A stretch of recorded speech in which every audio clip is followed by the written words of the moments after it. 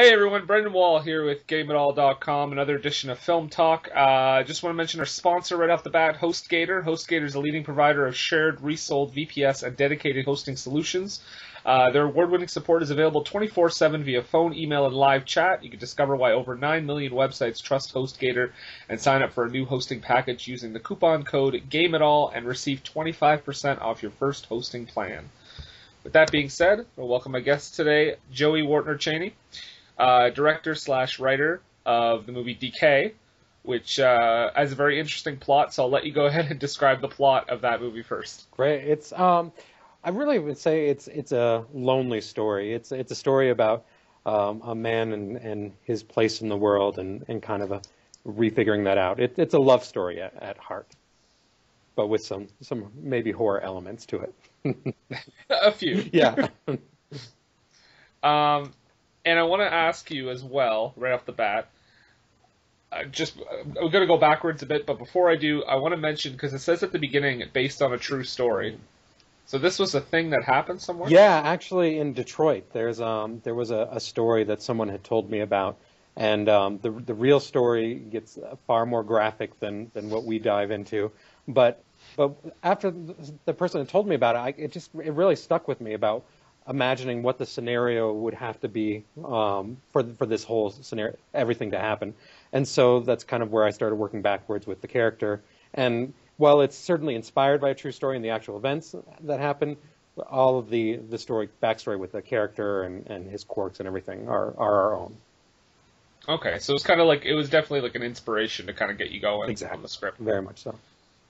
And so the real story is that this guy found or killed someone, right? Killed a woman. Yeah, and he ended up keeping her around for a month, and so he basically would bury her during the day, and then when the neighborhood would go to bed, he would exhume her and have a relationship with this body. Wow.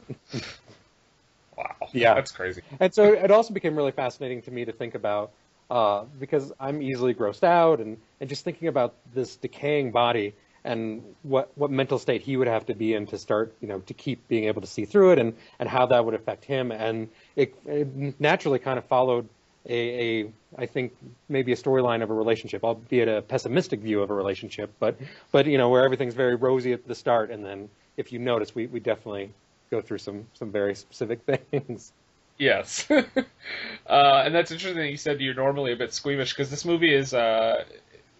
There's some nasty things in it. I wouldn't say it's over the top gory or anything, but the body looks pretty nice and raunchy as the movie progresses. Yeah, our effects team was incredible, and they did such an amazing job with it. But because I am a kind of squeamish guy, I love horror movies, but I'm squeamish when it comes to slasher. I like them, but I shield my eyes a lot, and so. It really, for me, it became what's important for story elements, and yeah, there's one specific scene in the bathtub scene, if you've seen it, and that became this really delicate dance of how do we tell the story about where he is and what's happening, and how do we also remind you of what's actually really happening in that scene.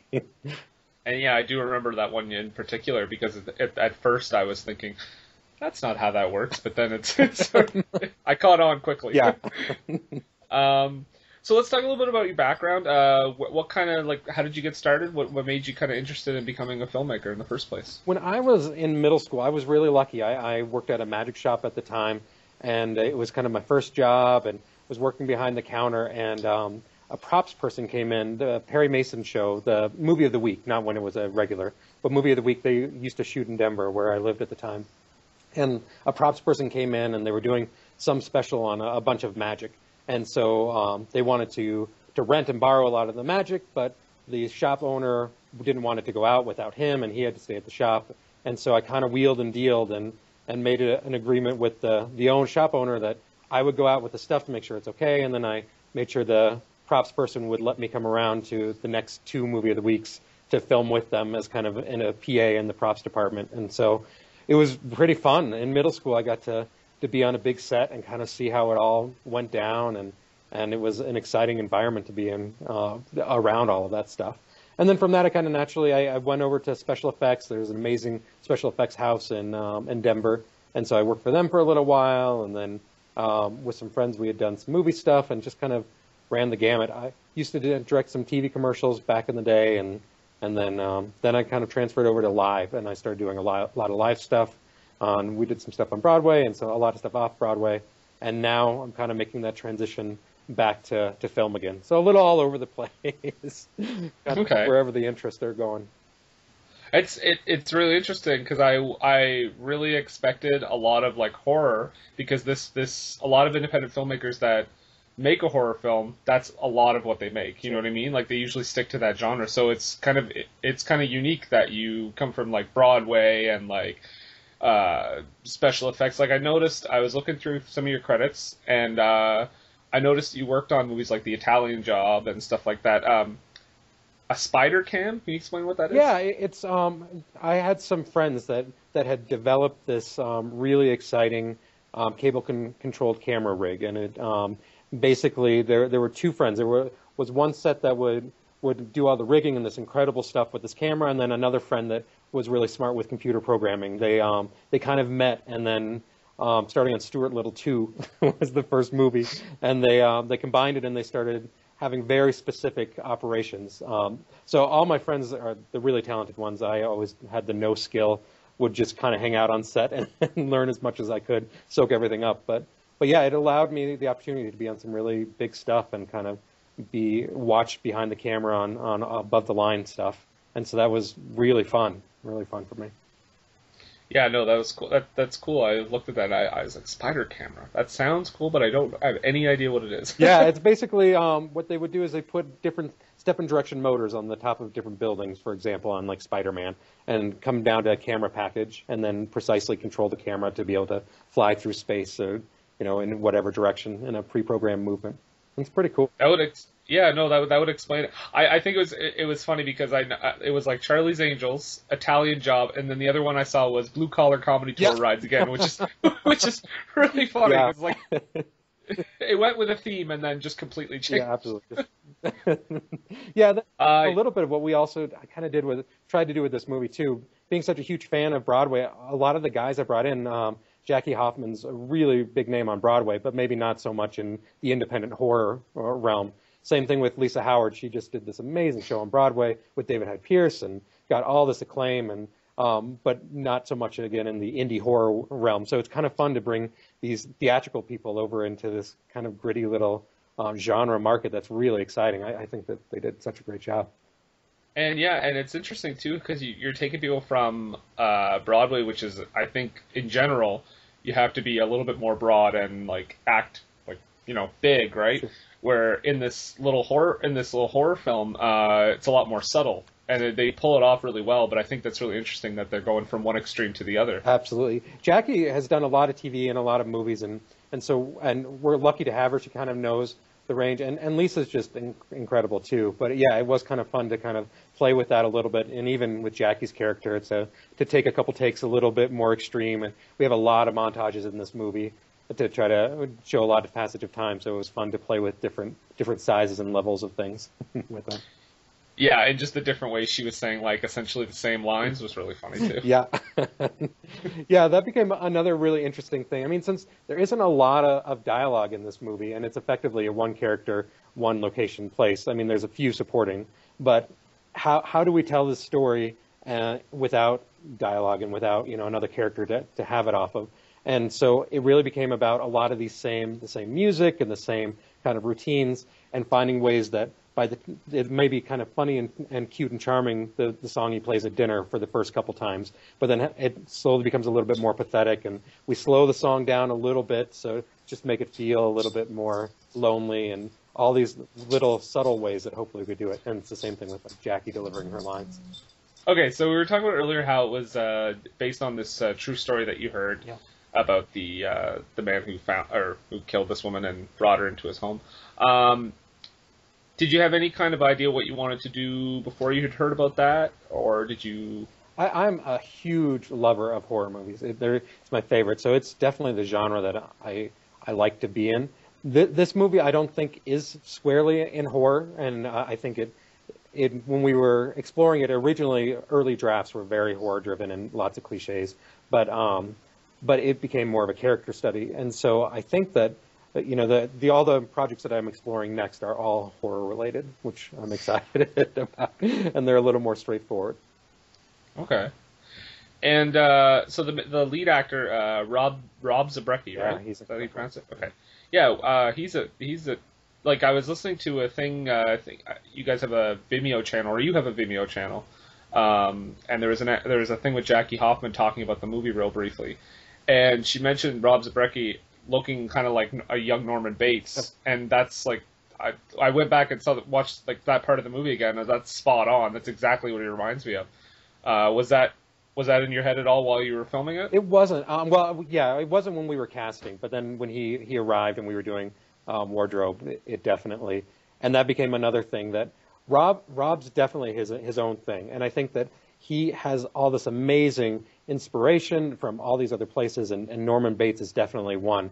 But we didn't want it to be so spot on, and so with wardrobe too, with him, it became this delicate dance of nods, but without actually being there, being spot on with it. But yeah, he is absolutely incredible. We were so lucky to get him. I have a bit of a history in magic, and so does he. He's this very famous magician in that world, and so I've known of him for a very long time, and so I was just over the moon to get him, because when he got there, we talked shop and magic when we need to not talk about horror for a while, and it was great. So he was a magician before he became an actor, or at the same time? So he used to be in Possum Dixon, the frontman of Possum Dixon, and then I think right from there he went into magic and then acting. So he's kind of run the gamut and is very successful in everything he does. Okay, so another thing I wanted I was wondering about, because this movie, obviously you see the body starts to get in different stages of decay as the movie goes on. Oh, it's like the title. And I was just wondering about the research about that. How did you go about researching, like, what stage, how many days would a body look like this, or how many weeks? What was the process there? At the script stage, I would just call a mortuary, and there was somebody who was very kind to me that said, as long as you never use me by name, I'll just answer any question for you. And it was pretty great. He gave me all sorts of insight and actually some surprising information about the temperatures that a body would have to be at to slow down the decay, and how rigor mortis would set in, and how you would have to break rigor mortis, but then it wouldn't come back. And so it was all very fascinating. So that was all kind of done over the phone. Then when we actually reached production stage, or pre-pro, the special effects guys did a lot of visual, and me being the squeamish boy, I said I'll definitely be engaged in those conversations, but bring the relevant stuff, because it'll never leave me if I go through pages and pages and pages of stuff looking for the right stuff. But so we had a lot of reference photos of real life cadavers in the special effects room, and they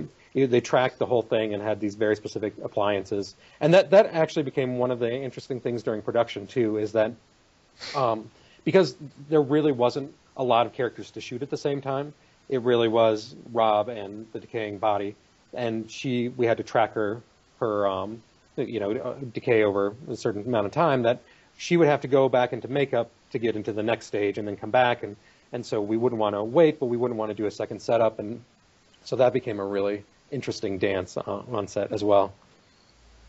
Yeah, I never even thought about that, but yeah, you'd have to either do the makeup again or move to another location, or and then back again. And so it was specifically that we were at the dinner table.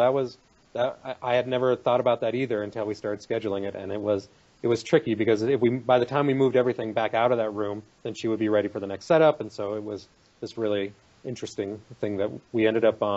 We shot a lot on the Red Dragon, but we had a Red One around, and we would go get a lot of close-ups on the Red One. It was great.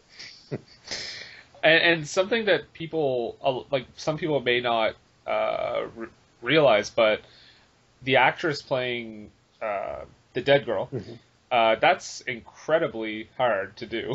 she's still. I mean, I don't want to say anything, but she's basically still for the whole movie. Yeah. And I don't know how. Yeah, she's the one that deserves the most credit because I think that she's the easiest to be overlooked. That she had these contacts in her eyes, so she couldn't see anything. She had to be helped out. And I remember there was one time we had broken for lunch, and I looked back and everyone was gone, but she was still strapped in the chair because everyone had forgotten that she can't see for herself to get up, but she was so patient and she was really friendly and like, yeah, she spent hours and hours in makeup, specifically the bathtub scene, not giving away a whole lot, but there were layers of makeup that she had to endure. So she had to have beauty makeup that wouldn't wash away, and then there had to be a certain slime and slush that was specifically developed by our special effects guy, and then horror makeup on top of that. And all of those had to be waterproof, but also had to be able to be pulled away with leaving the beauty makeup. And so it just took hours and hours and hours of her being in the makeup chair. And we did that twice, unfortunately for her. And did you work with real bugs? No, I don't know real bugs. There weren't any real bugs? Oh, Real Bugs. I'm sorry. I thought you meant a company called Real Bugs. Yes. Oh, no, sorry. I'm like, oh, I want to learn about it. No, yeah, we had mealworms and we had a prosthetic head for her for a cockroach scene, and to her credit, she wanted to do it herself. She didn't feel like it looked real enough, and so yeah, she endured 6 takes of that. It was intense. Now I know I've heard a little bit about using animals, insects on like sets like this. On bigger film shoots, it's like they have like a wrangler or like an insect kind of owner, I guess. Yeah. Did you have something like that where you had to like be very careful with the insects and keep them preserved all the time? And we did, yeah. We had one of the special effects guys would handle all of that, and he would take care of all of it. Yeah, it was his room was crazy. See, that's when you were talking about being squeamish. That's probably where I would back off and let them do everything. Yeah. Yeah, and that was also, I mean, me too, because it's so gross, but like going back to that bathtub scene, and again, not wanting to reveal a lot, but like it really also having bugs in the water and everything, it trying to find ways of kind of making that beautiful in its own poetic sort of way that's not just immediately, I don't know, gag-worthy. It really was. There were many cuts of that scene. And I wanted to the flashback scene. You have flashback scenes in the movie going back to. It looks like it's supposed to take place around like the 60s, 70s. Yeah. I'm guessing. I noticed the coloring you use for those scenes is really cool because like you change the whole look of the movie. Even not even seeing the costumes, you would think it was a different era. And yeah, like in the costuming too, and the set design, it looked pretty impressive for like a low budget movie. You must have had some good costume designers and like set designers on set. So lucky. Yeah, we were a little to no budget movie, so we didn't have a lot, but I'm very fortunate that I know some really incredible people that were kind enough to come out. Mike Hewling did the production design, and he's just the best. I've worked with him on touring shows. Him and I did a thing in New York together, and he does a lot of theatrical stuff. And so for this movie, really wanting to kind of, I have a phrase of operatic sizes, which I really like. That's not so subtle, but bigger and something we could do in theater. He understood that, and he brought ideas to the table that I would have never thought of. And yeah, his work is incredible. If you ever look him up, he builds these contraptions and does these artwork installations and builds scenery, and he's just the best. The same thing with the costumer. She was amazing. And then the DP and I, the DP is spectacular as well, of course, and we really discussed that we're in the same house, and how do we really establish a flashback looking different, and it did become about color palette, and we wanted to burn it in with filters and do it practically and not do it in color and post. And so that was, we went through a lot of different filter choices and to decide exactly what it would be. But when looking at the house, since the house doesn't change, and that's an important part, I think, story-wise, but it could get really boring visually. So it really became about using the filters and all that sort of thing. Yeah, and like some of them, they're not straightforward. Like they come out of nowhere sometimes, right? So I mean, it's helpful that you included that. I saw a movie recently where it looked basically the same, and it was really hard to keep track of where you were in the movie. So that's definitely a color palette is a big help. That's good to hear. Yeah, That's really good to hear.